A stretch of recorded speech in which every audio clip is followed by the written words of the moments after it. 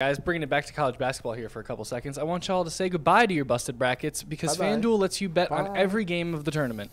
Whether you're betting on a big upset or a 1 seed, it's time to go dancing on America's #1 sportsbook. Right now, new customers get $200 in bonus bets with your first $5 bet wins. That's $200 in points, spreads, money lines, and you can even pick who's going to win it all. You guys just have to visit FanDuel.com/UCSS to bet on college hoops until they cut down the nets. All right, there you go. So yesterday, it got announced that Jerry Jeudy had signed a contract extension, a 3-year extension worth up to $58 million, including $41 million fully guaranteed at signing. Now, what we don't know is, because agents like to make these things look as good as possible, and usually guys like Rappaport get this information from the agents and not from the team. I mean, he even tweeted, deal was negotiated by the agency and the agent, so you I don't know why they put that there, because no fan cares about that. Is there any fan that cares about it's for good, it's for good faith, so they're going to keep getting sweeps I guess in the future. So. But anyway, so the 40, was it 41 or 42 million? 41 guaranteed. So 41 guaranteed. Now, there's a big difference if they're including this 50-year option, which is ridiculous to include it, but if that's what is included, because then if the 50-year option is what, 12 million? 13. 13. So now it takes it down to 28, which is in line with some of the other free agents. I'll start with you guys, because I didn't think this made much sense for the Browns, because, again, to me, if it includes the 50-year option, I think I still don't like it, but not as, I'm not as negative about it. If that guaranteed money does not include the 50-year option, I think it's absurd. But you guys go ahead. I guess with the caveat of if it doesn't include the 50-year option, then I'll change my entire thought process on this. But knowing how Andrew Berry navigates and knowing what at least the projections from guys I trust on the cap like Jake Burns and Brad Spielberg of PFF have said, it does include the 50-year option. So when you first saw these initial they don't know that. That's what I'm saying. So I'm going to go guessing, and it might be it's probably a smart and they're pretty good on that stuff. So I'm going to the opinion I'm giving you today is based on what I'm hoping is true, which is it does include the 50-year option. And if we find out it doesn't, which is totally misleading. If it doesn't, I'll come back and I'll change my thought. But for this, I do believe it does include the 50-year option. I was in the gym yesterday when this happened. I see the number. 4 years, 58, 41 guaranteed. I'm like, 3 years. Well, it's 4 after this one, so through the 2027 season. Yeah. Like, that's a lot of money. At the end of the day, it's a lot of money for a guy who's yet to have a 1,000-yard season. He's come close. But then when you take out the 50-year option, it comes down to a 3-year, $45 million extension after this year with $28 million guaranteed. Right. And this is what the free agent contracts look like this summer. I hate this, Mike, and I don't like you did this. No, let me just it's not an apples-to-apples comparison. But it is to an extent. No, it's not, because it is. Those guys were free agents. He wasn't. So it doesn't matter. He got a contract extension based on what he would get in free agency next summer. They're paying. Because Andrew Berry's paying him now. Those players had options of where they could play. He did not. Andrew Berry's paying him now to get ahead of the potential of next season after 2024. Jerry Jeudy with Deshaun Watson or whoever's at quarterback for the Browns has 1,000 yards, 8 touchdowns, coming into a weak free agent class for 2024. He could be getting Calvin Ridley-esque money. He'll be 25, a former first-round pick, coming off his best season. The price tag for a player. Well, Calvin Ridley not coming off his best season. But I'm saying Jerry Jeudy would be. He'd be getting a deal closer to Calvin Ridley than he would be to where he's viewed now, which is Gabe Davis and Darnell Mooney money. So when you take that 5th-year option out of it, he's essentially getting paid $45 million over 3 years, $15 million annual average value, $28 million guaranteed, which is right in line with the Moonies, the Davises. It's more than those guys. It's $2 million more over 3 years. It's $6 million in total. Like, it's essentially within that same range. And we asked the question on the Monday after he signed. And the Deebo Samuel one, why is that in there? It's Curtis Samuel. Oh, Curtis Samuel. Curtis Samuel. That makes more sense. Yeah, Curtis Samuel, and that was the next biggest free agent wide receiver contract. 3 years, $15 million in Buffalo. He replaced Gabe Davis. Yeah. We asked, rank the 4 receivers, Jeudy, Hollywood Brown, Gabe Davis, and Calvin Ridley. We all said he was right in that same tier as Davis and them. So you're paying slightly more for a guy with probably a little more potential. I see why the Browns did this. I don't necessarily agree that he has any more potential. I mean, come on, it's a first-round pick as opposed to a 5th-round pick. Well, that doesn't. I mean, so does he have more potential than Amon-Ra St. Brown then? No. Okay. Well, but he's proven a lot more than Gabe Davis has. No, that's fair. But Gabe Davis has got 15 more touchdowns than he has, right? And fewer catches and yards, though. Well, I'm just saying, like, you can nitpick what stats you want to The point is that those guys are free agents, and free agents are always going to get more money than a guy under contract. And so I don't like that comparison. But Barry's bidding against himself here. Right. There was no reason to do that. But if you wait and he balls out, then you're going to be paying $25 million next season. Would you have? Yes. How many yards would he have to put up for them to pay $25 million next year? 1,100. Yeah, I don't think it's a crazy number. You think if he got 1,100, he's getting $25 million next year? Yes. Calvin Ridley just did, and he's Calvin older. Ridley got what? What was Calvin Ridley's contract? $50 million, 92 guaranteed over 4 years. And it's not 3 years. 4 years. Yeah. 90. That's not $25 million. 92. What's it, 22 and a half? 92, 4 years, $92 million is crazy. And he's older, coming off a season where he had 1,067 yards. Okay. Jerry Jeudy gets anywhere close to those numbers, which I think is very realistic, assuming Deshaun Watson. He's younger than Ridley. Right. Less injury prone, doesn't have the gambling suspended for a whole year situation Ridley so has. I don't think it's crazy to say if he had a great season. In advance to save essentially $6-7 million a year. That's clearly what Andrew Berry did, yeah. Okay. Which is what they did with David Njoku, and it worked out. But it's also, how about with Jack Conklin? I was going to say, there's also the flip side of the Jack Conklin situation. We can't just bring up the time it worked out. We got to bring up the time. I was getting to both. Get yours in there. Well, I was going to go there. Yeah. Listen, David Njoku signed a 4-year deal, $54.75 million contract with the Browns, $28 million in guarantees, and $17 million fully guaranteed. I went back and rewound the show. We all hated it. They was up in arms. All hated it. And I said, well, listen, they paying him for his skill set and what they think he can do with possibly Deshaun Watson. And the thing is, you go and look at it and you go back and you rewind time, you say, okay, it makes sense. Because the Browns are operating in a different way. If you look at what the Browns are doing, the Browns aren't necessarily going out and hitting home runs in the draft. They hit their home runs on trades. Yeah. Their best players they do a good job of saying, let me take a look at this player that's playing for this team. Let me evaluate him. Let me forecast what he would do in our system. They bring him in, and it seems to work. Now, but give me the examples of that. Amari Cooper. Yeah, but Amari Cooper was way more proven than Jerry Jeudy. He wasn't a projection. They did the same thing on Elijah Moore. But he didn't do anything here. That didn't work out. But didn't work out. But I'm just saying I don't think have the Browns ever acquired a receiver that had been underperforming and he performed better here. I don't see that. Amari Cooper. He didn't have his best year. Guy's been excellent his whole career. Go back and look at them. His season, this past season, was his best statistical career. I mean, wait a second. But he's been good. It's not like he wasn't good and got great. Best statistical season by what measure, Mike? I'm pretty sure it's his highest yards. Okay, let's see here. Let's take a look at that. So Amari Cooper. Steve, there's a graphic with he had 1,250 yards. Right. Okay, you're right. It is his most per year, but not significantly. He had an 1189 season with Dallas. He had 1153 season with Oakland. He had an 8 touchdown season with Dallas. What was his last yardage with Dallas? He had a bad year with Dallas the last year, 865 and 8. But the 2 years before that, he had 1189 and 8 touchdowns and 1114 and 5 touchdowns. Basically the same he's done here. Because he was making a boatload of money, though. Right. He was making bread. And Jerry Jeudy and Amari Cooper are not a comparison.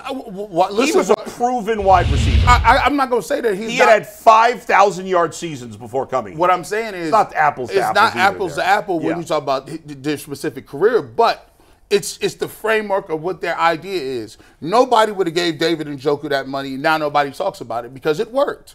I think when you watch, and I gave the example earlier, and we were laughing and joking. Yeah. The Browns are not good at evaluating and picking wide receivers in the draft, right? I said that's the equivalent of you in high school. You're in high school, you don't have no abs, you don't play anything, you don't got a basketball, football jersey. Heck, you ain't even in the band or the glee club. And the cheerleader, the worst looking cheerleader, invites you and asks you to the dance. That's what you gonna say. Heck yeah, I'm going to the dance. No questions asked. You don't care about her personality. You just doing it. The Browns are like, hey, look, Schwartz, David Bell did not look good. We got it out. They've been coveted in Jerry Jeudy, as he said, for 2 years. 2 full seasons. 2 full seasons they won him. Why did you have to sign him now? Just to potentially save money if he has a breakout year? Because we playing gymnastics with this cap. Yeah. How come nobody was saying a week ago we should pay him? Well, here's the thing. You agreed, I think, that they shouldn't pay him. They doing gymnastics with this cap. They restructured everything, moving stuff around. Yeah. They're like, listen, if I could get him now for this price, rather than him play well this year, and then I got to pay him 10, 15, 20, 30 more $million as a free agent, I get him on the cheap. All I know is, and this is a fact. It better work, though. This is a fact. That the only wide receiver, since Andrew Berry's been here, he's acquired how many wide receivers via trade, draft, and free agency? A bunch. Okay? A handful. And the only one that's been good is Amari Cooper, who was already proven. That's a fact. That's a fact. Now, you want to say he had more yards? That's true. You're right. It's a fact. He had more yards. But his last year in Dallas, for whatever reason, was a down year. It was a weird season. But the 2 years before that were basically equivalent to what he's done here. I'm pretty sure his last year in Dallas was the Cooper Rush year, too, by the way, which probably plays a factor in it. So what Amari Cooper has done for the Browns is not surprising. It wasn't a projection. Amari Cooper, for most of his career, outside of the last year in Dallas, had been a very good receiver. And he's still a very good receiver. Jerry Jeudy, to this point in his career, has been a disappointment. Not a bust, but he's a disappointment. Okay, and the Browns are projecting he won't be. Could you be good? Can you be good and be a disappointment? Yeah, Jerry Jeudy's been a number 2 receiver. Jerry Jeudy's a decent wide receiver right now. So, all right, if you say, all right, if he's poor, below average, average, above average, good, or excellent, where would you put him? Jerry Jeudy? Yes. Probably in between average and above average. I wanted to cut the difference between that. But with the potential to be higher. Right. He just hasn't reached that level yet. All they need him to do is be good. Mm-hmm. That's all they need. I think one thing we're missing in this whole discussion, too, is before the extension, Cooper, Jeudy, and Elijah Moore were all set to be free agents after the 2024 season. That's a hell of a debacle to have yourself in as a general manager, knowing that all 3 of your guys are free agents after the season. You better hope you got it right. Now, I'm with you. There's certainly risk to this deal. And if they had waited 6 games in to sign the extension, I probably would have liked it even more knowing what Jerry Jeudy looked like in this system. Yeah. But also knowing how Andrew Berry works and how the Browns like to navigate the cap, be ahead of things, be 2 steps ahead and then let the cap catch up. With the inflation we saw in running backs, none of us thought DeAndre Swift would get $24 million, right? Like, because the cap went up, they all got these higher numbers. Right. But the cap probably won't jump quite as high next even year. So, even if it goes a tiny bit up. To overpay by $2 million a year compared to Darnell Mooney and Gabe Davis this year, as opposed to what he could get in the free agent market, even if he doesn't have a great season. Let's say he replicates 972 yards in 15 games, not 10 games, and 4 touchdowns. That receiver is going to cost an extra $4, $5, $6 million just because the cap naturally is going up. And then you have to deal with re-signing Amari or making a decision on Those Amari, numbers don't go up. or making the decision on Elijah Moore. And again, that's predicated on if all the 5th-year extension money is included in that deal. And once again, that's how I'm basing all this on. It's a big difference if it's not. Yes, and I will hold all judgment until it is. But in the end, it's not our money. So I don't really give a crap in the long run. He just, if the thing is, as much as I agree that the cap is a minor factor and not a major factor, if Jerry Jeudy is not good, that will hamper them in trying to spend money in other places. If they at least to some degree. Yeah. If they evaluated him and said, we don't think it's physical, it's mental, it's personality, maybe it's the the makeup, the DNA, right? Think about it. Jerry Jeudy in Denver, if Mark Schlereth and the other Brandon Stokely, and if they saying that about you, I'm guessing the way I know media works. There's a bunch of lower level people saying the same thing, local guys saying the same thing about him and his play, his character, his head space. Right. And so the crazy part about it is, I look at it like this. When you get him here, he was just happy, like, yo, these guys wanted me for 2 years, right? It's something to be said about it. Like, Andrew Berry came in and said, look, we've been targeting you. We got you. We gave up assets to get you. And before you played it down in our jersey, we ripped up that contract and gave you a brand new one. And do you know how hard people will play for you? Because they gave you a shot. I'm like, man, listen, this dude, like, I ain't missing work. Like, when it's something to be said if you. Well, a lot of people do it. Some people go the opposite way, like Anthony Rendon of the Angels. But I don't. We don't know what kind of guy Jerry Jeudy is. We don't know. We'll find out. But I think it's a good calculus to say, like, look, man, when people is like overlooking you, they don't really feel like you fit what they doing, and another group of people come in and invest in you immediately. That leaves a good taste in your mouth. And then other guys like Zadarius Smith and Maurice Hurst can say, hey, look, they signed me back. They signed me back. Well. They treating us good. To your point, I'm gonna give a shout out to my man, Dr. Jake. So I got a team of people working with me. I've lost 13.4 pounds in 15 days. There it is. Because this is it. It's save my life operation here. So I got a team of people I'm working with. And one of them is a scientist who specializes in doing research on weight loss. Mm-hmm. But the reason I met him is because he's originally from Cleveland. He's a huge Browns fan.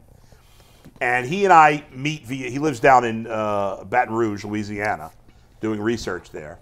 And he and I talk every Wednesday morning, mostly about weight loss and stuff like that. However, he's also a big Browns fan, so we always spend a few minutes talking about the Browns.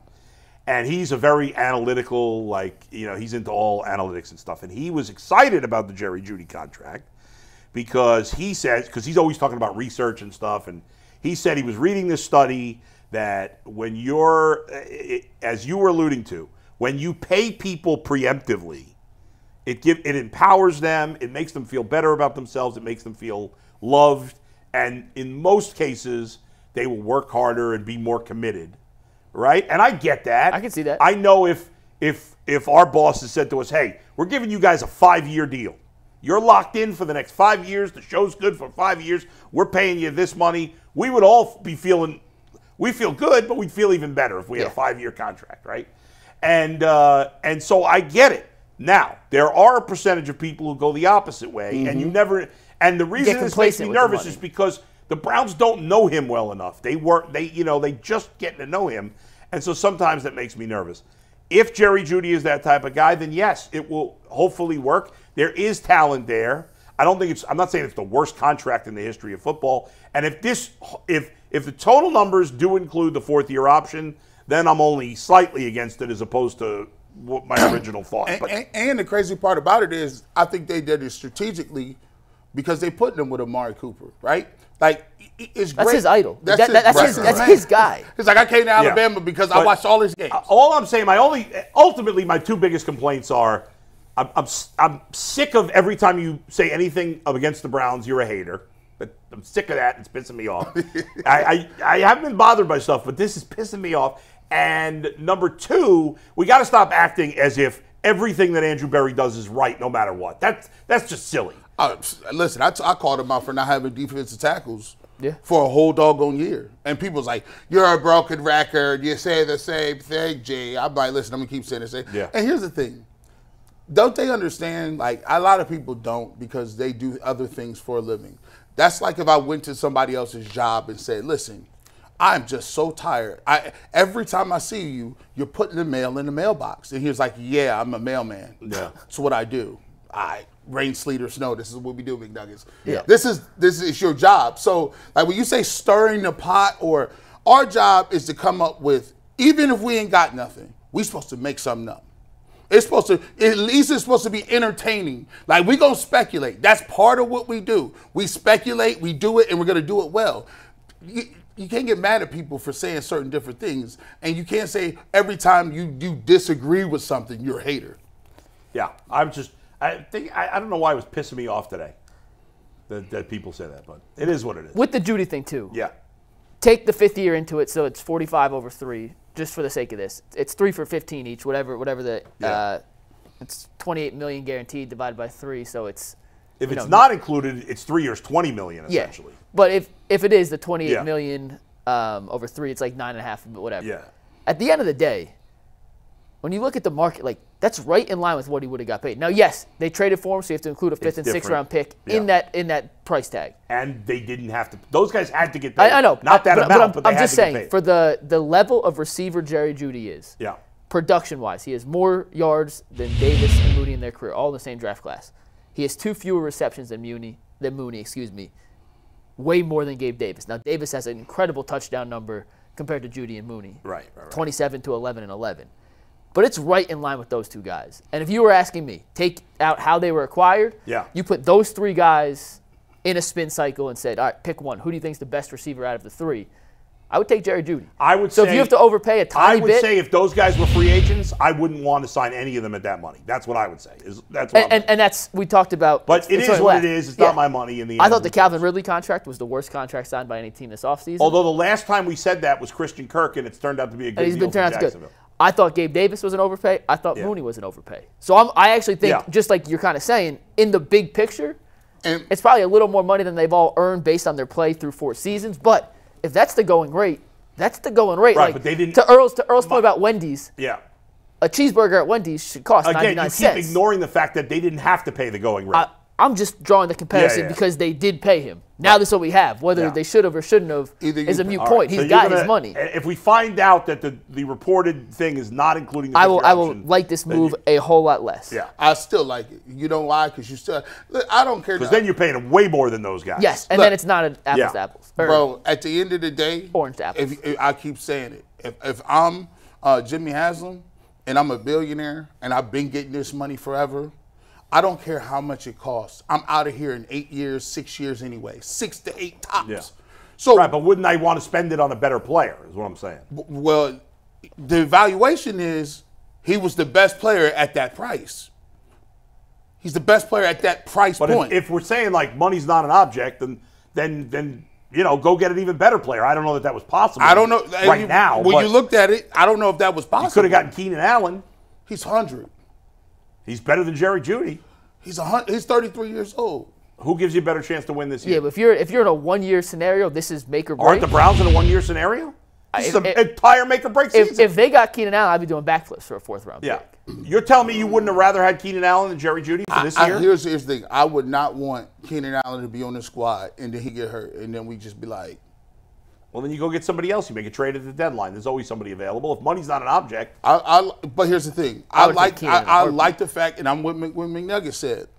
There's no way you could go into next year with all those receivers being free agents. Well, you could have signed them next year. If they wanted to come back. And who cares? Elijah Moore's irrelevant. Stop putting him in the conversation. He's a nothing. Well, you need some. You literally I know need he's a somebody. nothing. What's the difference if he's a free agent or not? Who you cares? Need somebody. Would you rather have Elijah Moore play or David Bell? Give me Elijah Moore.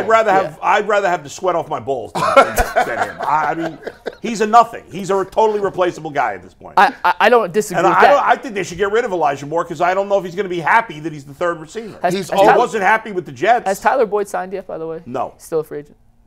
I mean, Elijah Moore was born. All I'm saying is, for this year, there's no debate that Keenan Allen's better than Jerry Jeudy.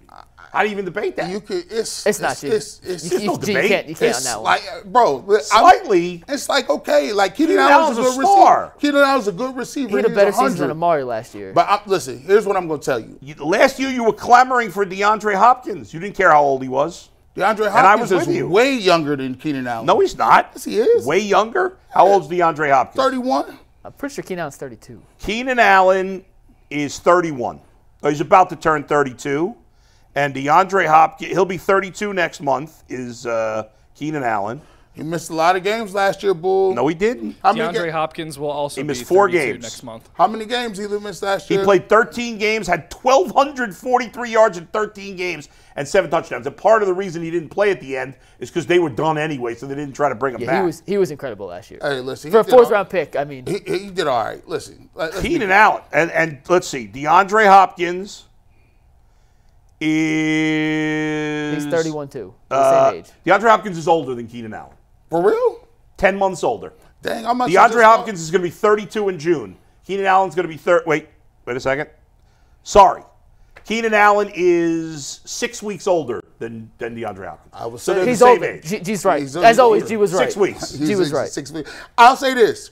Give me your projection.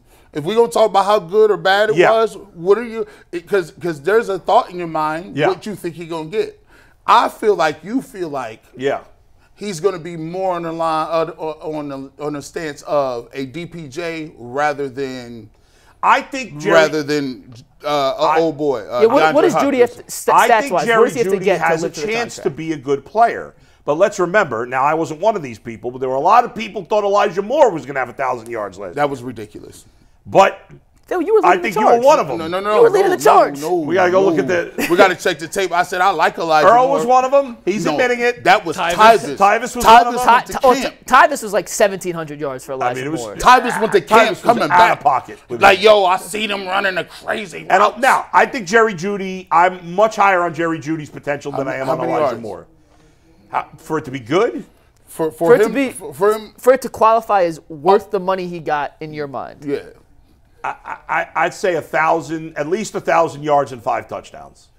And I think that's very attainable. That's not too much to ask. No, I think that's very attainable. I need to see about and that's the low end of the spectrum. I want like 1,000 to 1,100 yards. I want 5 to 7 touchdowns from Jerry Jeudy. I need he does that, I'm good. I need to see the receptions around 70. Now, but it's tricky though because what's the quarterback play going to be? Now, that's another one. I saw another thing last night talking about Jeudy and how the targets were split up last season for the Browns between Cooper and Njoku, Moore, Tillman, all the way down.